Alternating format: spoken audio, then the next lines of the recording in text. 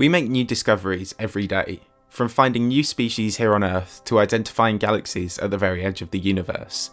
But with our current technology, you would think that the age for discovering massive galaxies right next door to ours has passed. And yet, a discovery of this nature was made less than 18 months ago, when an ambitious star mapping effort revealed a previously undetected galaxy right next door to the Milky Way. The galaxy is Antlia 2, a relatively large, unusually faint galaxy that was revealed during the European Space Agency's second Gaia mission in November 2018. It is over 10,000 light-years in diameter and sits at just under 400,000 light-years from the Earth, virtually nothing on an intergalactic scale. While we'd not seen Antlia 2 until now, astronomers at the Rochester Institute for Technology predicted that a galaxy like Antlia 2 might exist in that area in 2009. And they ran simulations on the galaxy and calculated that it was involved in a collision with our galaxy, the Milky Way, less than 1 billion years ago.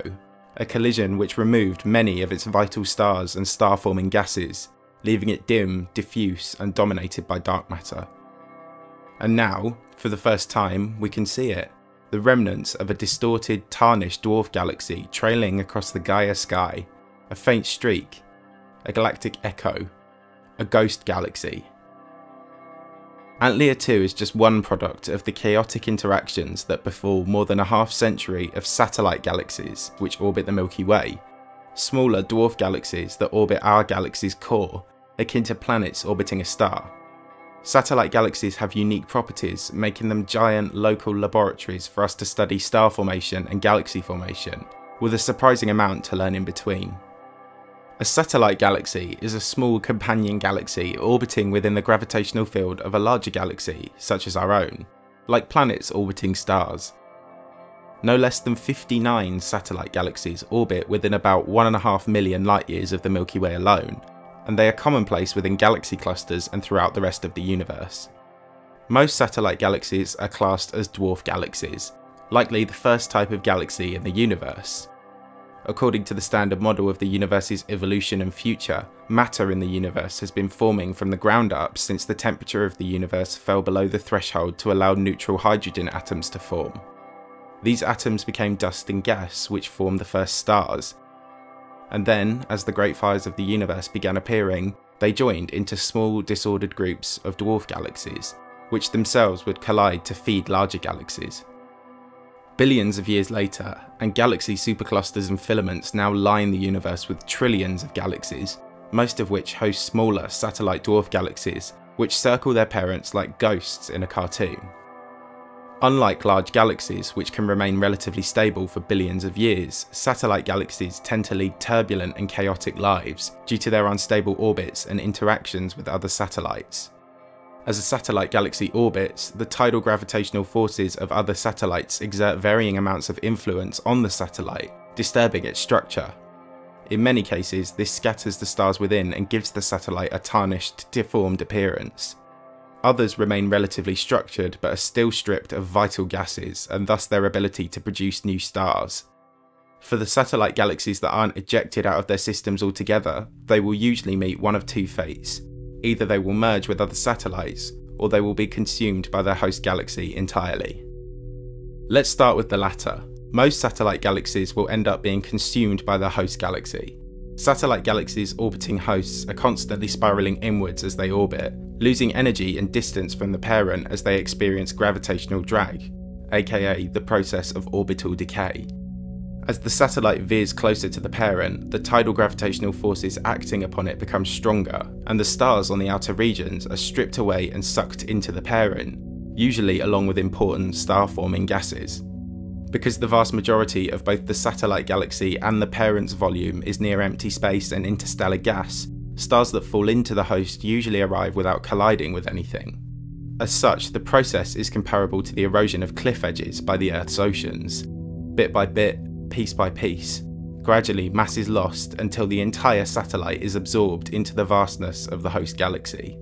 This process is called a minor merger, the merging of two galaxies with varying masses, one large and the other small. On the other hand, a satellite galaxy could merge with another satellite, called a major merger, as two galaxies with a similar mass combine to make a larger galaxy. This new satellite will then continue its journey around the parent.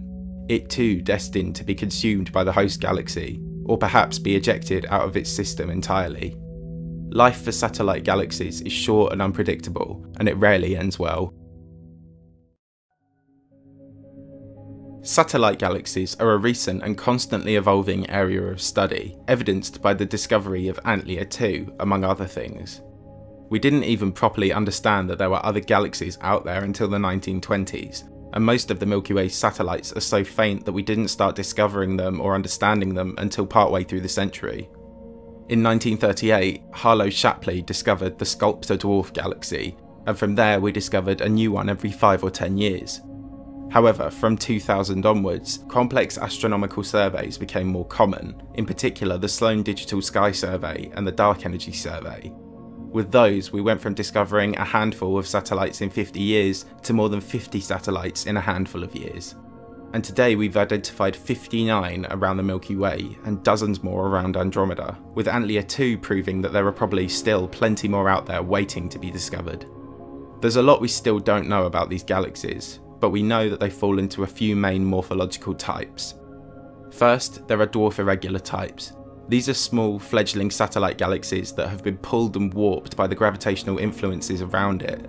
They have high star formation rates, as they usually still have their star-forming gases. The universe is dotted with irregular type galaxies, each brimming with massive stars and productive nebulae. Then there's the dwarf spheroidal type. These are larger and more common than their irregular counterparts. They appear diffuse and have low surface brightnesses and high mass-to-light ratios. They make up the vast majority of the Milky Way satellites, with the closest confirmed being the Sagittarius dwarf spheroidal galaxy. Discovered in 1994, it's about 10,000 light-years in diameter, making it the third largest of the Milky Way satellites. It currently sits at about 70,000 light-years away, but approaches as close as 50,000 light-years during its polar orbit of our galaxy. The Sagittarius dwarf spheroidal galaxy appears to be an old one, with a large number of early population 2 stars, and 4 identified magnificent globular clusters within, with one situated at its core. In contrast, dwarf elliptical galaxies are much more structured. Dwarf spiral galaxies do exist as a classification, but it is believed that most of them are galaxies in their own right, which just happen to be within the field of a larger galaxy at the time we exist to observe them, giving them the illusion of being a satellite. Dwarf ellipticals, on the other hand, are much more common. They often form after collisions with other satellites, leaving them bursting with stars but lacking star-forming gases, resulting in an aging and dying yellowish stellar population and low gas fractions. One example of a dwarf elliptical is Messier 110, also known as NGC 205. It sits just outside Andromeda, and unlike most dwarf ellipticals, it does have patches of dust and faint young blue stars near its core. The reason for this inconsistency is unknown. In any case, however, these stars have some spectacular nightly views. Though the night sky is somewhat obscured by the light from its core, anything or anyone that exists inside could look up at the night sky and be able to see Andromeda in all of its glory hanging overhead. Just imagine what religious implications seeing an entire massive galaxy in the sky every night which disappeared during the day would have for a primitive sentient civilization. Not every satellite galaxy has an explicit type. They can be in-between types, also known as transitional. Due to the effects of mergers and tidal gravitational forces, some satellites cannot be attributed to a particular type as they undergo profound structural changes, like Antlia 2, currently recovering from a collision with the Milky Way. Antlia 2 is classified as a transitional, as is the only Milky Way satellite larger than it.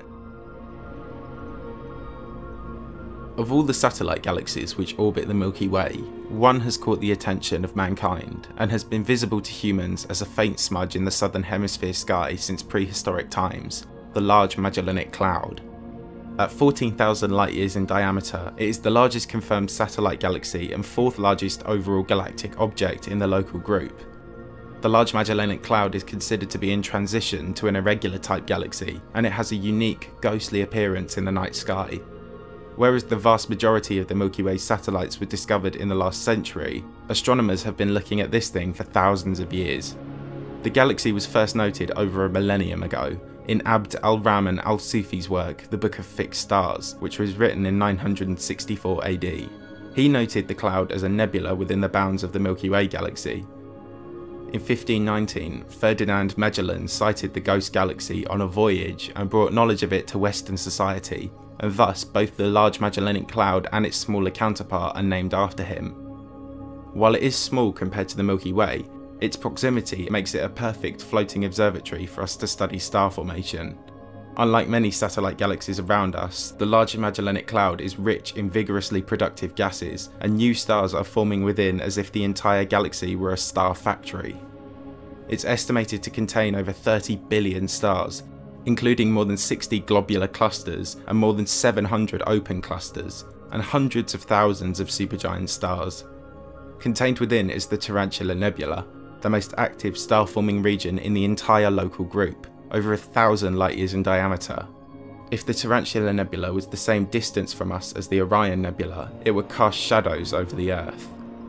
Within this star cradle is R136A1, not a very intriguing name, but a very intriguing star. It is a Wolf-Rayet star with the highest estimated mass and luminosity of any known star, over 310 times heavier than the Sun. This makes the star massive, but by no means the largest.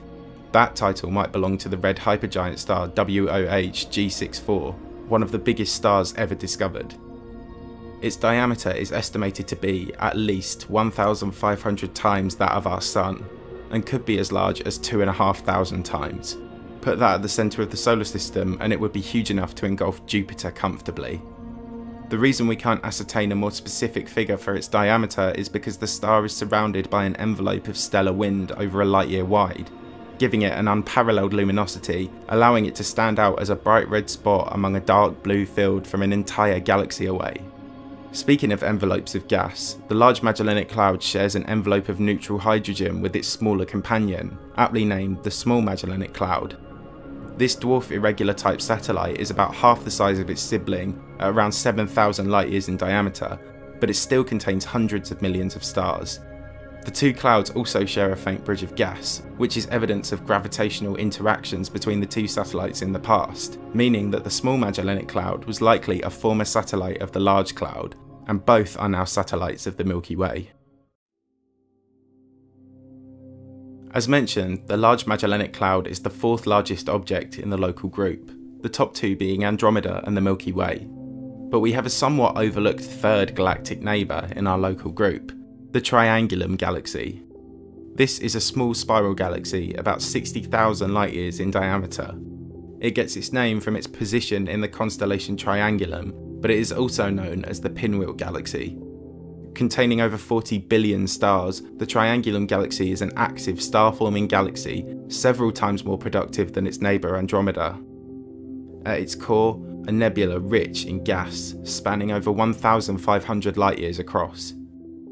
At little under 800,000 light years from Andromeda, we are still uncertain as to whether the Triangulum Galaxy is a galaxy in its own right or a companion of Andromeda.